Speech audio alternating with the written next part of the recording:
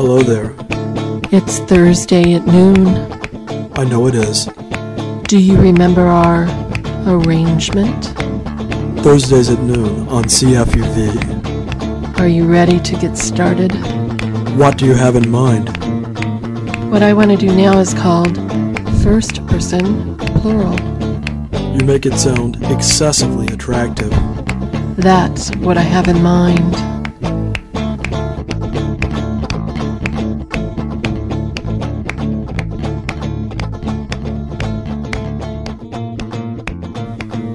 Can poetry change the world? There is ample evidence that it has in the past. Poems inspire everything from religious fervor to revolution, patriotism to global diversity. Poetry both reflects its subject matter and changes it. But art became more complex in the latter half of the 20th century with the rise of advertising and of escapist entertainment. Images, fashions, trends, and brandings interact with creative expression and bombard our senses. Artists find themselves competing with a number of sensations designed to capture our attention and move us toward specific thoughts, feelings, and actions. Every advertisement we encounter uses creative expression to encourage us to change, at the very least, our buying habits. At the same time, advertisements reinforce many existing social expectations. The beat novelist William S. Burroughs wrote, quote, "Artists, to my mind, are the real architects of change, and not political legislators who implement change after the fact. Art exerts a profound influence on the style of life, the mode, range, and direction of perception. Art tells us what we know and don't know that we know," close quote. Burroughs wrote this passage nearly 50 years ago. He wrote before Andy Warhol made soup cans a work of art. He wrote before music videos and burnable CDs and the internet. Is his assertion still true? Can art still create social change? The poet Audre Lorde once lamented the loss of an avenue of expression for poor women, the poetry section of the so-called ladies' magazines. Poetry is the most available expression of art for the poor, she asserted, because it requires the least amount of technology to produce.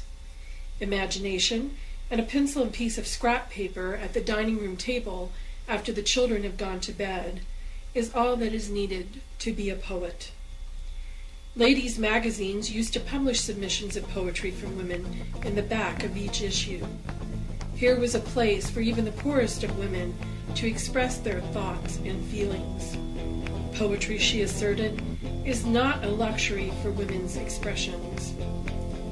But Lorde hit the nail right on the head in pointing out that the publication of poetry is an important aspect of that expression. Who gets heard and who doesn't get heard is a political and social phenomenon.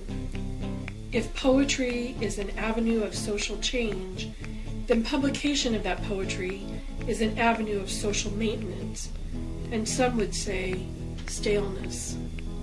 On today's show, we offer a series of readings from the Academy of American Poets online listening room. We have chosen these poets because they represent poetry that has not only been published but is now taught in schools around the world. In many ways, these are the acceptable poets, and that makes them less threatening. But some of them weren't so acceptable in their own time. Some of these poets are acceptable now because they dared to be different then.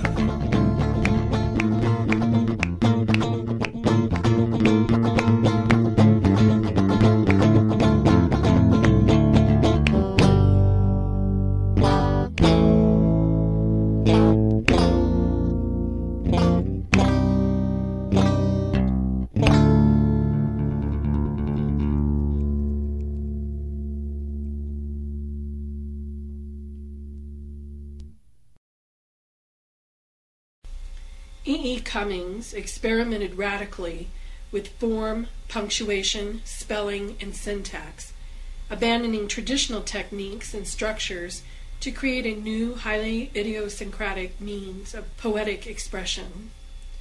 Later in his career, he was often criticized for settling into his signature style and not pressing his work towards further evolution.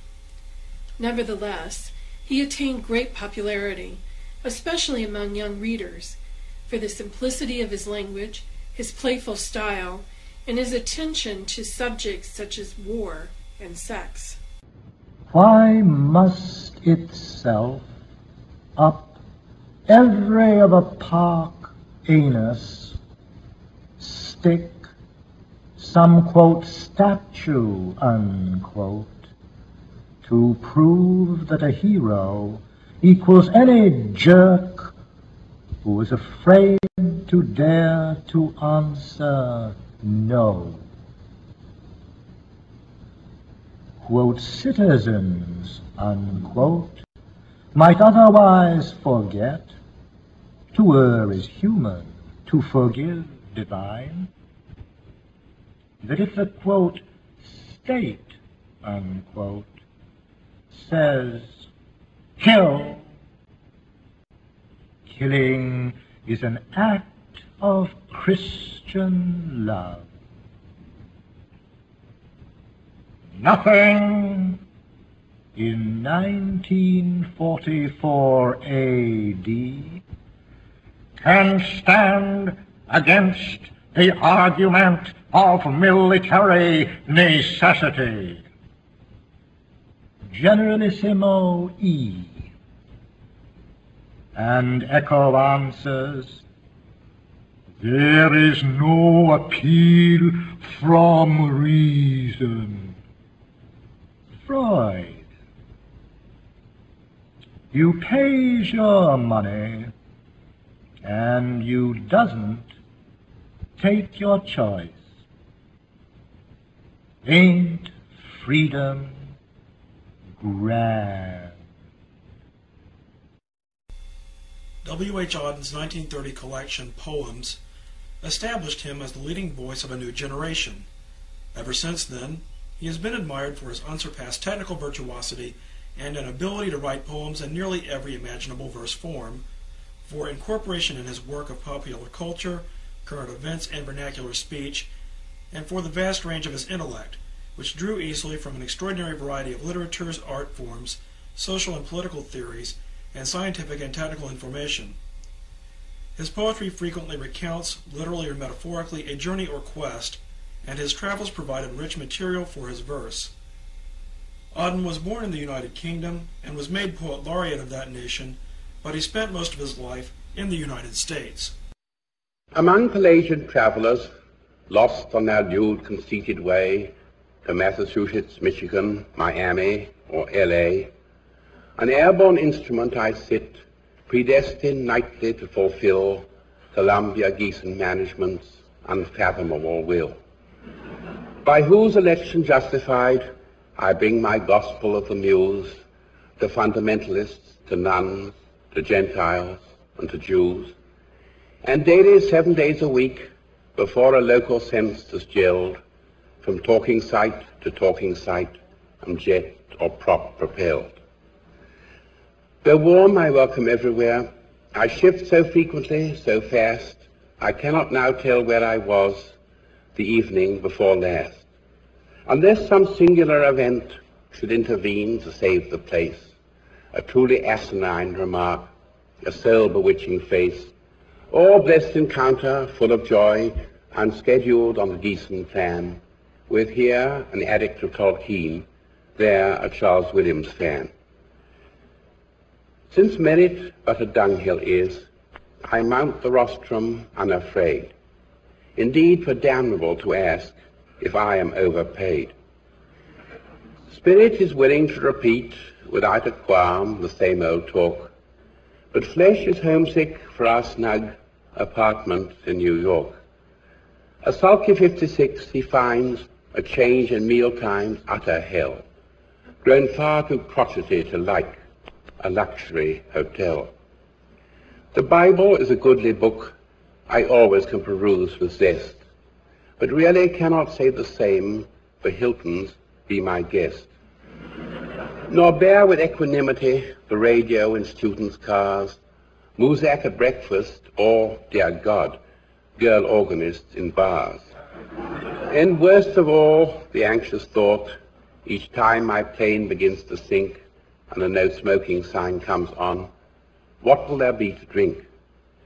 Is this a milieu where I must, how Graham Greenish, how infra dig, snatch from the bottle in my bag an analeptic swig. Another morning comes. I see, dwindling below me on the plain, the roofs of one more audience I shall not see again. God bless the lot of them, although I don't remember which was which. God bless the USA, so large, so friendly, and so rich.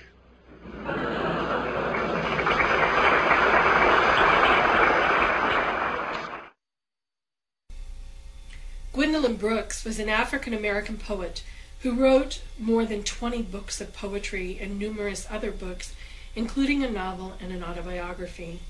Her style captured her experiences growing up and living in Chicago, where she stayed until her death in 2000 at the age of 83. We real cool, we left school, we learnt light, we strike straight, we sing sin, we thin gin, we jazz June, we die soon. Allen Ginsberg was one of the founding members of what came to be known as the Beat Generation. His first published poem, How, overcame censorship to become one of the most widely read poems of the century. Ginsberg studied under gurus and Zen masters. He went on to co-found and direct the Jack Kerouac School of Disembodied Poetics in Colorado. What thoughts I have of you tonight, Walt Whitman. For I walk down the side streets under the trees with a headache, self-conscious, looking at the full moon. In my hungry fatigue and shopping for images, I went into the neon fruit supermarket, dreaming of your enumerations. What peaches and what penumbras. Whole families shopping at night. Aisles full of husbands, wives in the avocados, babies in the tomatoes, and you, Garcia Lorca, what were you doing down by the watermelons? I saw you, Walt Whitman, childless, lonely old grubber, poking among the meats in the refrigerator and eyeing the grocery boys. I heard you asking questions of each. Who killed the pork chops? What price bananas? Are you my angel? I wandered in and out of the brilliant stacks of cans, following you and followed in my imagination by the store detective. We strode down the open corridors together in our solitary fancy, tasting artichokes, possessing every frozen delicacy and never passing the cashier. Which way are we going, Walt Whitman? The doors close in an hour. Which way does your beard point tonight? I touch your book and dream of our odyssey in the supermarket and feel absurd. Will we walk all night through solitary streets? The trees add shade to shade, lights out in the houses. We'll both be lonely. Will we stroll dreaming of the lost America of love past blue automobiles and driveways, home to our silent cottage? Ah, dear father, graybeard, lonely old courage teacher, what America did you have when Charon quit poling his ferry and you got out on a smoking bank and stood watching the boats disappear on the black waters of Lethe? Anne Sexton suffered greatly from postpartum depression, having breakdowns after each of her 2 children's births. Upon advice of her doctor, after an attempted suicide in 1957, she decided to pursue poetry as a way to get out of her depression. In poetry, she found an expression that helped her endure life. However, she succumbed to the depression and committed suicide in 1974 at the age of 46. Sexton offers the reader an intimate view of the emotional anguish that characterized her life. She made the experience of being a woman a central issue in her poetry, and though she endured criticism for bringing subjects like menstruation, abortion, and drug addiction into her poems, her skill as a poet transcended the controversies over her subject matter. I have gone out a possessed witch, haunting the black air, braver at night. Dreaming evil, I have done my hitch over the plain houses, light by light, lonely thing, 12-fingered, out of mind. A woman like that is not a woman, quite. I have been her kind. I have found the warm caves in the woods, filled them with skillets, carvings, shells, closets, silks, innumerable goods. Fixed the suppers for the worms and the elves, whining, rearranging the disalarmed. A woman like that is misunderstood. I have been her kind. I have ridden in your cart, driver, waved my nude arms at villages going by, learning the last bright routes, survivor where your flames still bite my thigh, and my ribs crack where your wheels wind. A woman like that is not ashamed to die. I have been her kind. You're listening to First Person Plural on CFUV, Victoria's Public Radio, 101.9 FM, 104.3 cable, and on the internet, cfuv.uvic.ca. Giving sociology an edge!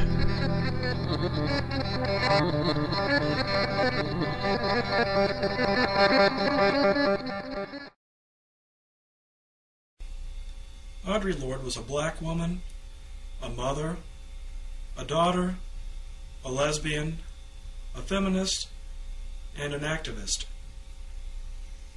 Her poetry, as well as her essays and novels, reflected all of her experiences in life and left her open to a great deal of criticism. In an interview in the journal Callaloo, Lorde responded to her critics, quote, "My sexuality is part and parcel of who I am, and my poetry comes from the intersection of me and my worlds. Jesse Holmes's objection to my work is not about obscenity or even about sex. It is about revolution and change, aimed at his destruction and the destruction of every single thing he stands for." Close quote. A song for many movements. Nobody wanted to die on the way, caught between ghosts of whiteness and the real water. None of us wanted to leave our bones on the way to salvation, 3 planets to the left a century of light years ago. Our spices are separate and particular, but our skins sing in complementary keys. At 7:45, meantime, we were telling the same stories over and over and over. But broken down gods survive in the crevasses and mud pots of every beleaguered city, where it is obvious there are too many bodies to cart to the ovens or gallows, and our uses have become more important than our silence. After the fall, too many empty cases of blood to bury or burn, and there will be nobody left to listen. Our labor has become more important than our silence. Our labor has become more important than our silence. Joy Harjo is a Native American poet who performs her poetry and plays saxophone with her band Poetic Justice. She is also a filmmaker and scriptwriter. She is active in promoting Native arts and educating young people about poetry and Native culture. A post-colonial tale. Every day is a reenactment of the creation story. We emerge from dense, unspeakable material to the shimmering tower of dreaming stuff. This is the first world and the last. Once we abandon ourselves for television, the box that separates the dreamer from the dreaming. It was as if we were stolen, put into a bag, carried on the back of a white man who pretends to own the earth and the sky. In the sack were all the people of the world. We fought until there was a hole in the bag. When we fell, we were not aware of falling. We were driving to work or to the mall. The children were in school learning subtraction with guns.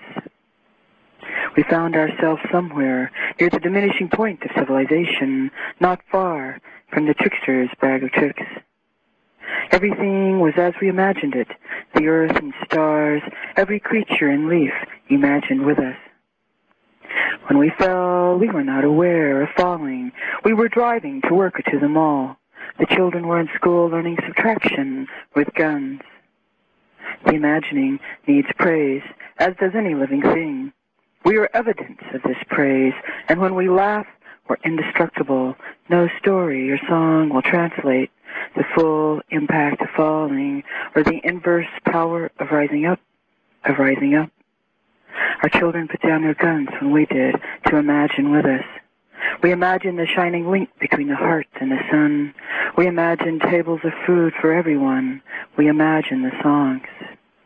The imagination, conversely, illumined us, spoke with us, sang with us, danced with us, drummed with us, loved us. Catherine Anderson is the author of a collection of poems entitled In the Mother Tongue. She lives and works in Boston's immigrant communities. Her work lies at the intersection of sexism, ethnocentrism, and working-class values.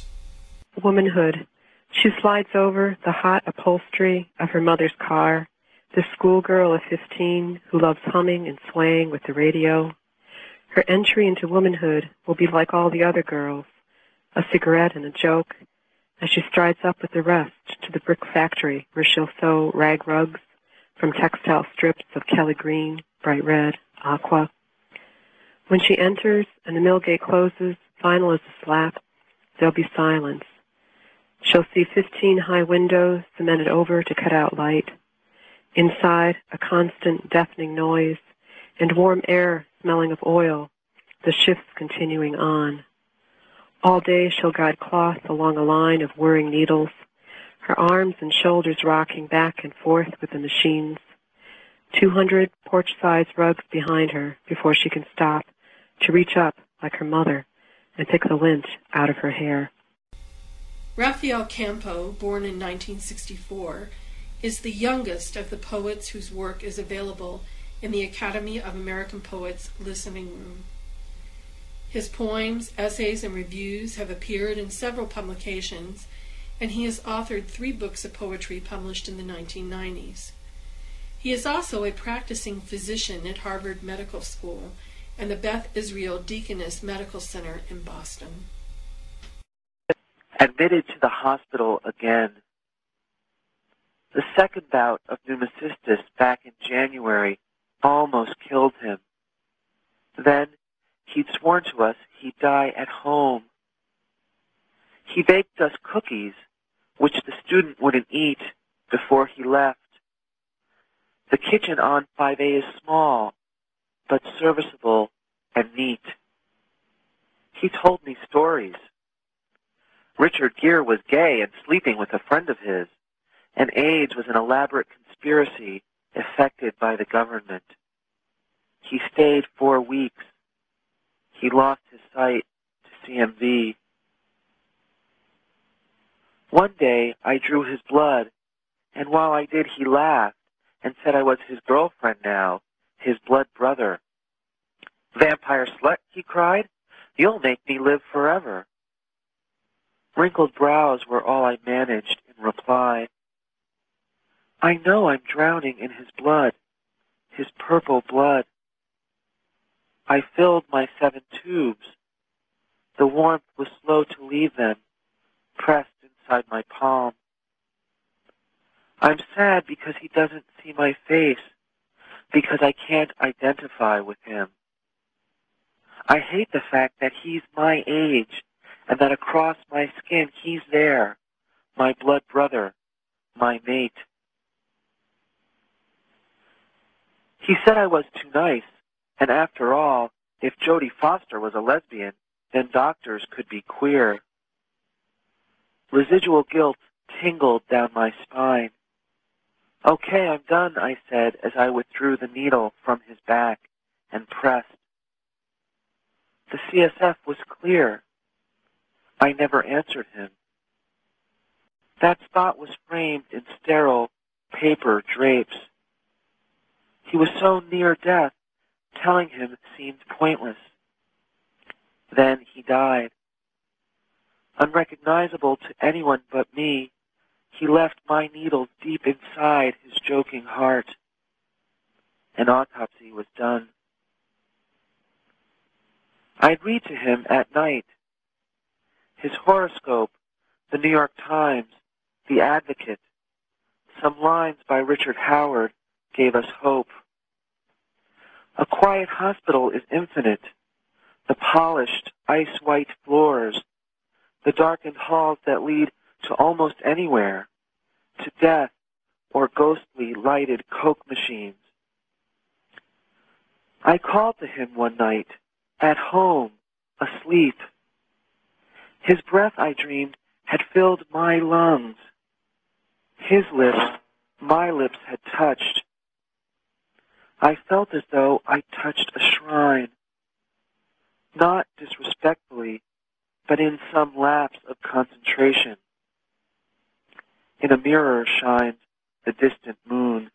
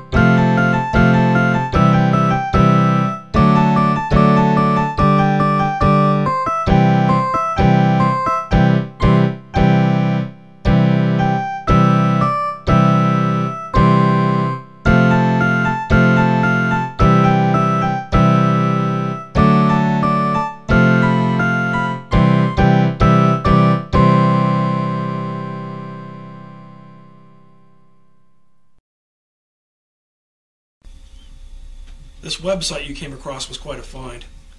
Yeah, it was.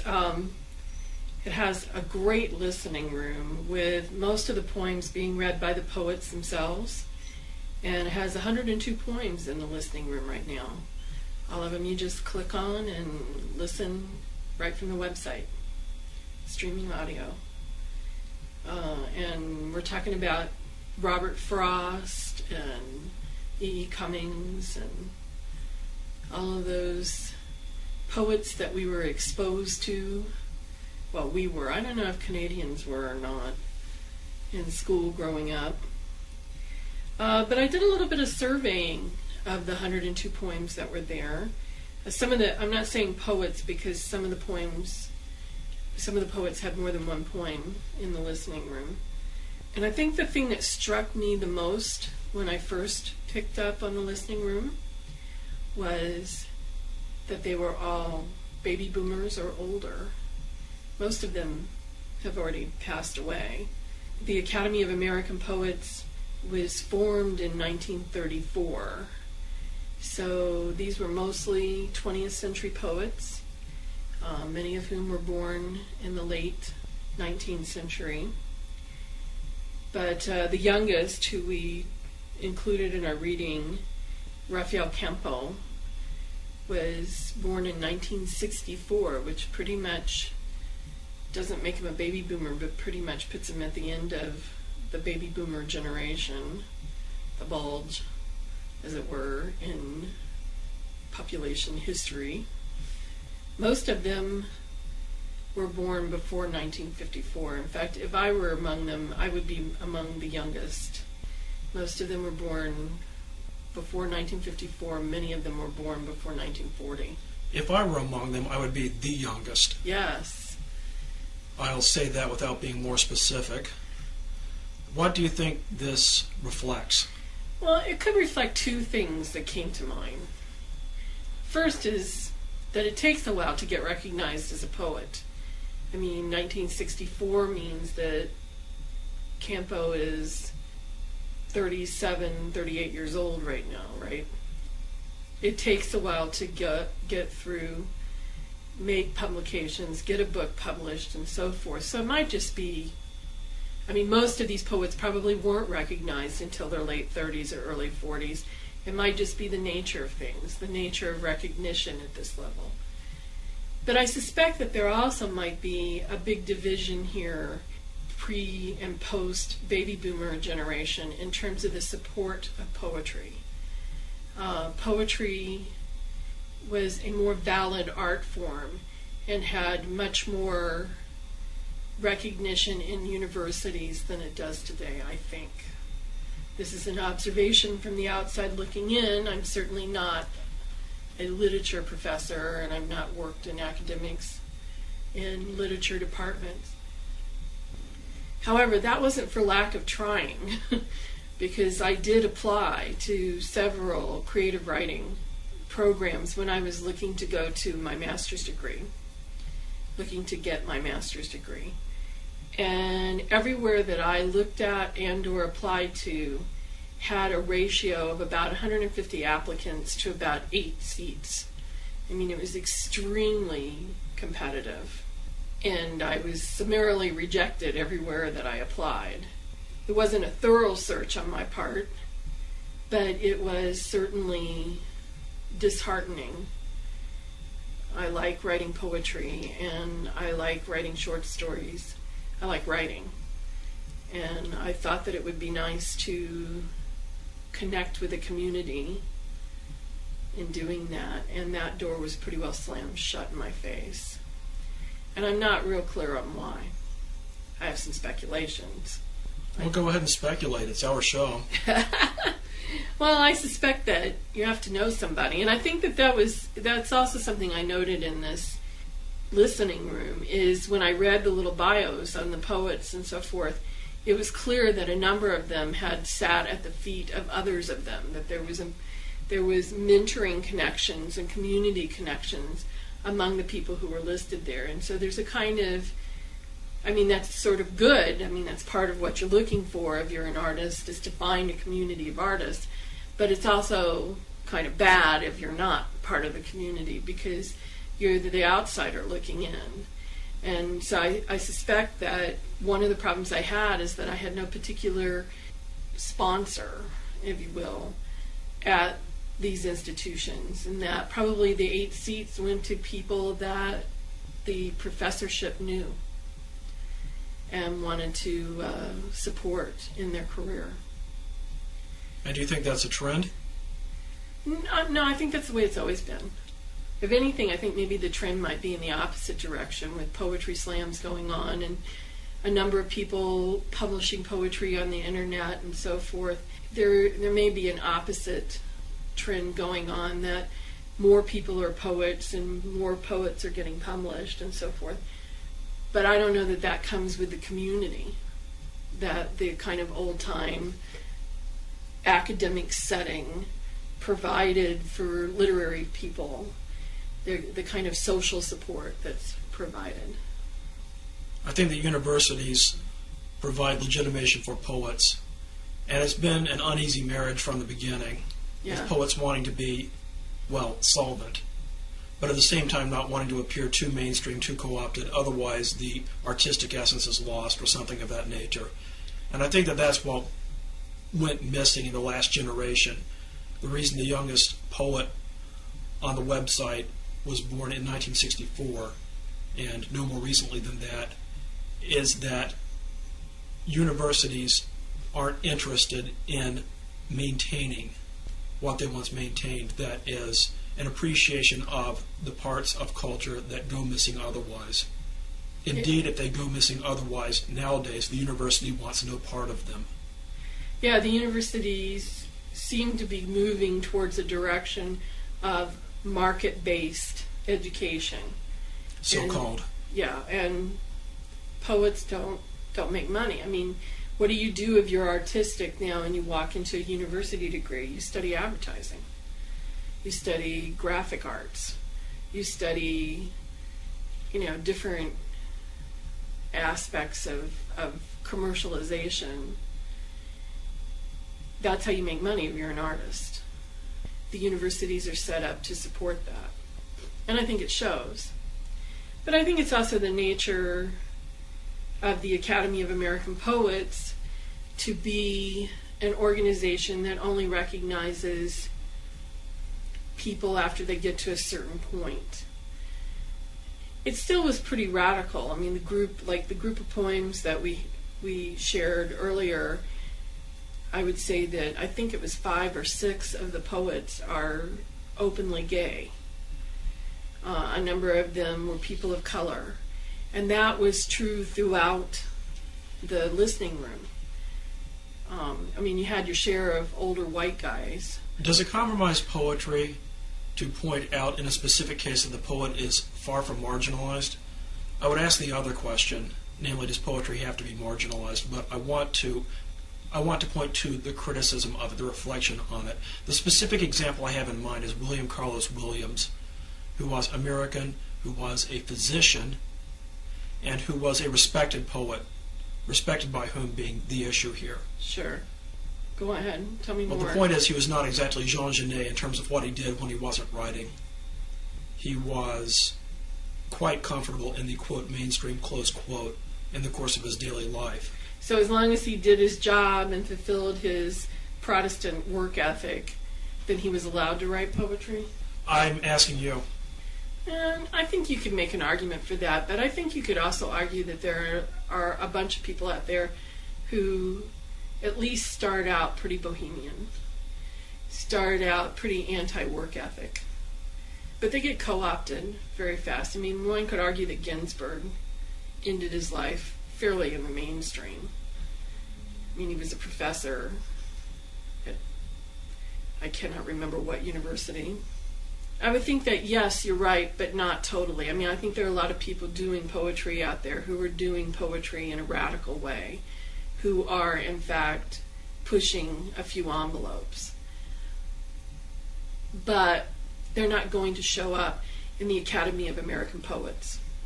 And they're not going to show up in an anthology that is found in college campuses in introductory lit classes, which is where most of these poets will end up.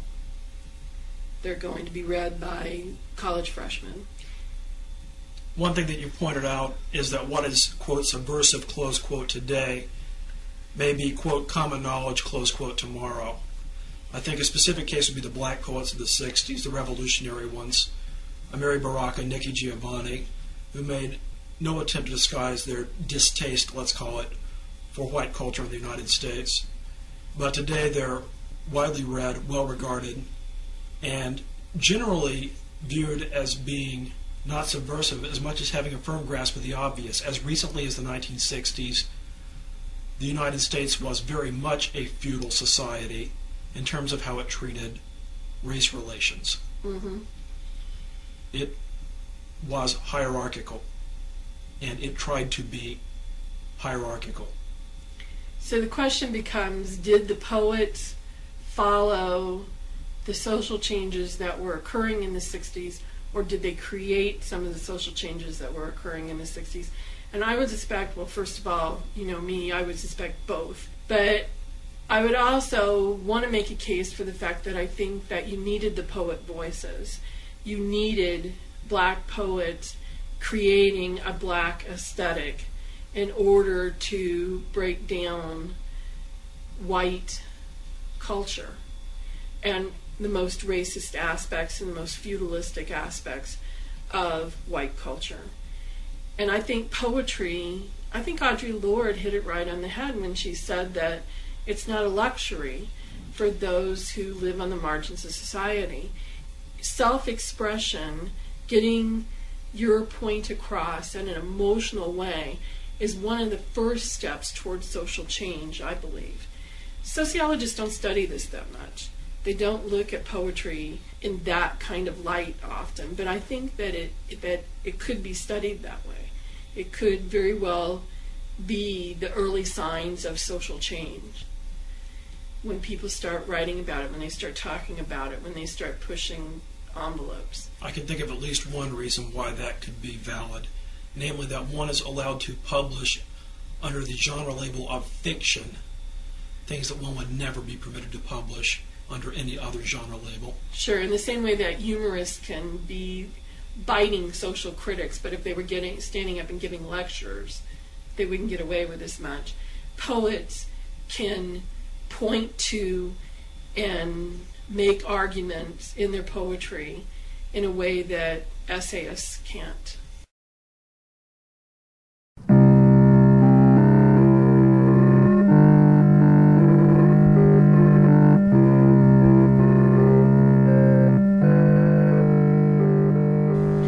Here's a poem by Lawrence Ferlinghetti, one of my favorite beats. Dog. The dog trots freely in the street and sees reality, and the things he sees are bigger than himself, and the things he sees are his reality.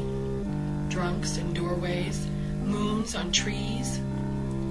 The dog trots freely through the street, and the things he sees are smaller than himself. Fish on newsprint, ants in holes, chickens in Chinatown windows, their heads a block away. The dog trots freely in the street, and the things he smells smell something like himself. The dog trots freely in the street past puddles and babies, cats and cigars, pool rooms and policemen. He doesn't hate cops. He merely has no use for them. And he goes past them and past the dead cows hung up whole in front of the San Francisco meat market. He would rather eat a tender cow than a tough policeman, though either might do. And he goes past the Romeo Ravioli factory, and past Coit's Tower, and past Congressman Doyle. He's afraid of Coit's Tower, but he's not afraid of Congressman Doyle, although what he hears is very discouraging, very depressing, very absurd, to a young dog like himself, to a serious dog like himself. But he has his own free world to live in, his own fleas to eat. He will not be muzzled.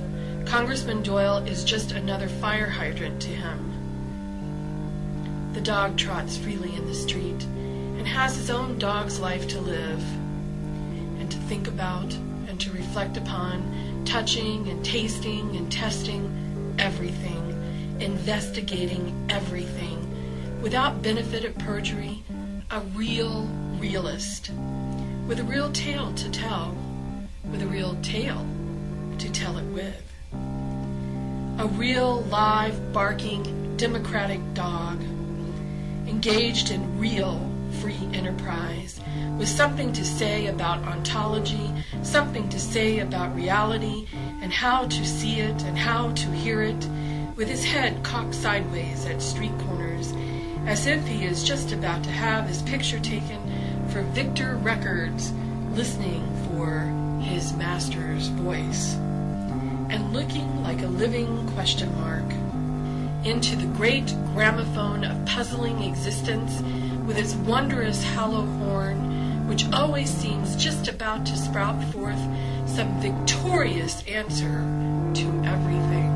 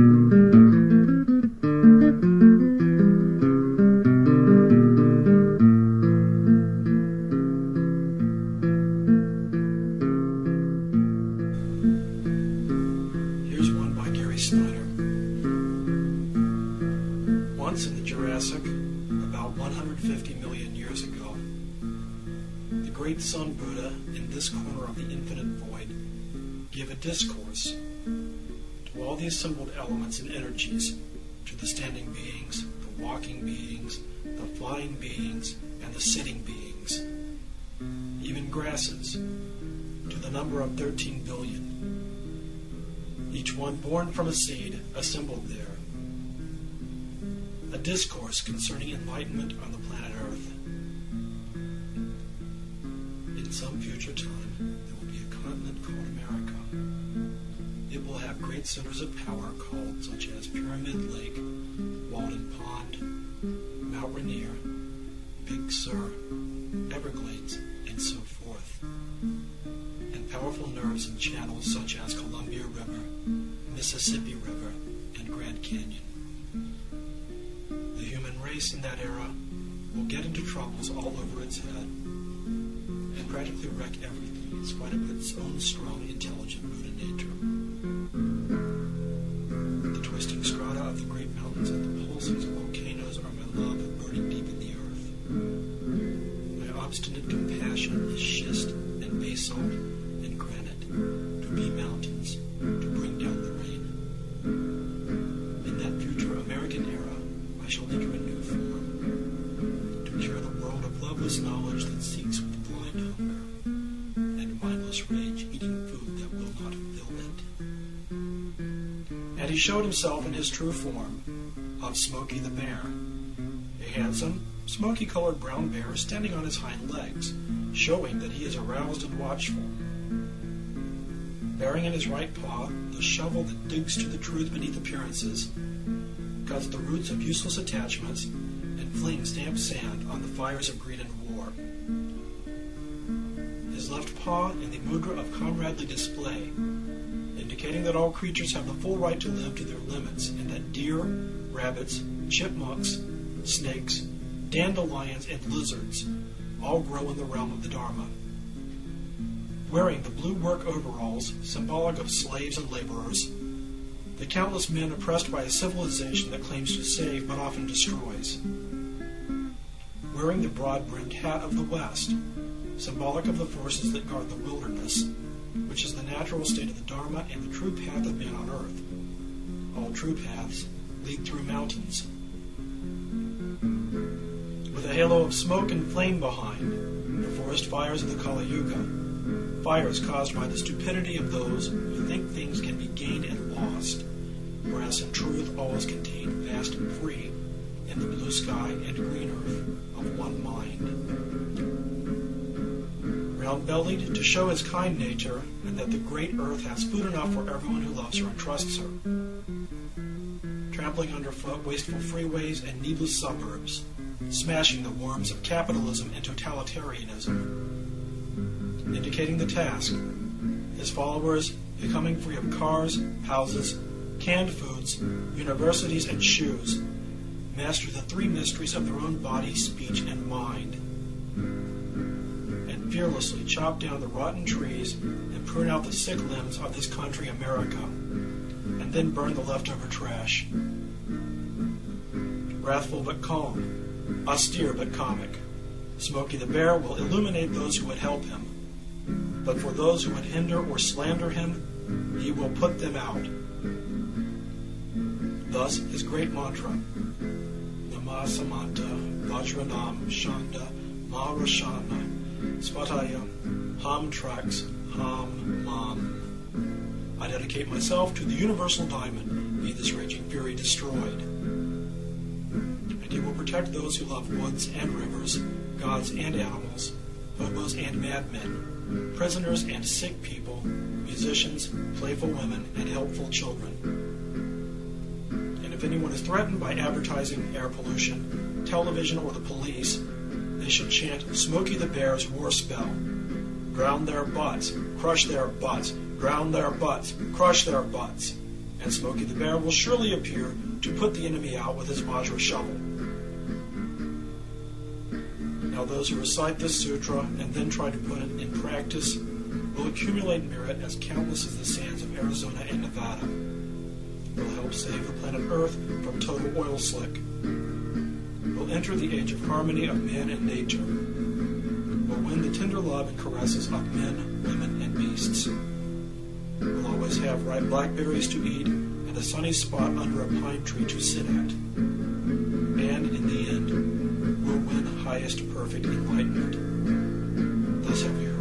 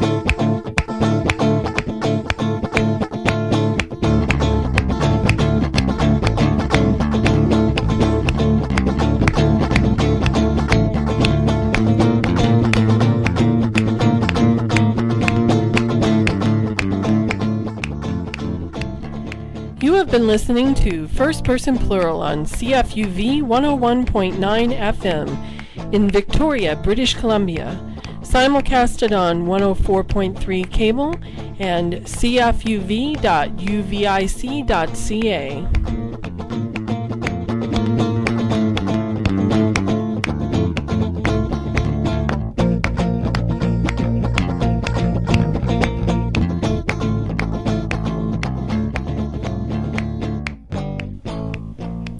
First Person Plural is produced weekly by Dr. Patty Thomas and Carl Wilkerson.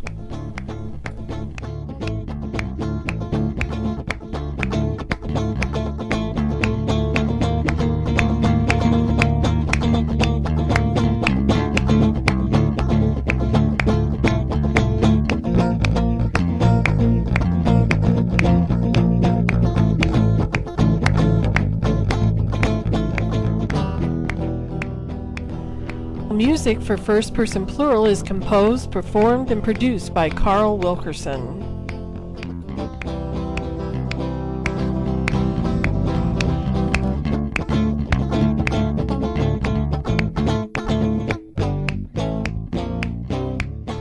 For more information about First Person Plural or Patty Thomas and Carl Wilkerson, visit our website, culturalconstructioncompany.com.